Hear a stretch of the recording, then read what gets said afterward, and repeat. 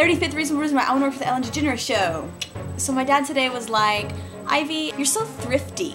And I was kind of taken back because I thought that thrifty was like a Canadian denim store, which it is, but that's not exactly what he was thinking. Then I started thinking, how am I thrifty? What ways am I thrifty, right?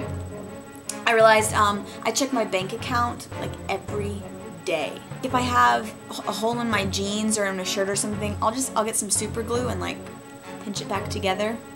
Because it's not ruined, it's just broken. I would paint my floors brown and then like draw in lines and like discoloring of like knots and stuff if I really wanted hardwood floors.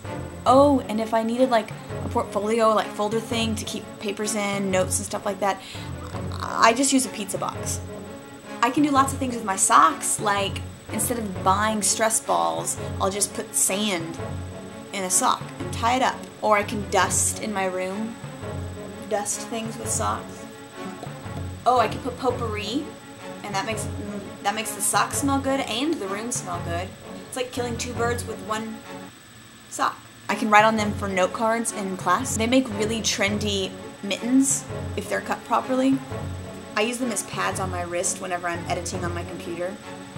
Leg warmers, arm warmers. If I'm shipping something that's fragile, I'll just stuff a whole bunch of socks in the box with it. Oh, and the best thing to use socks for is if you cut the toe out, you can use it as a koozie in bottled drinks. Ellen, I bet you could get some use out of that. And that's the 35th reason why I want to work for the Ellen DeGeneres show. Check back tomorrow for number 36. I'm either thrifty or I'm just a poor college kid.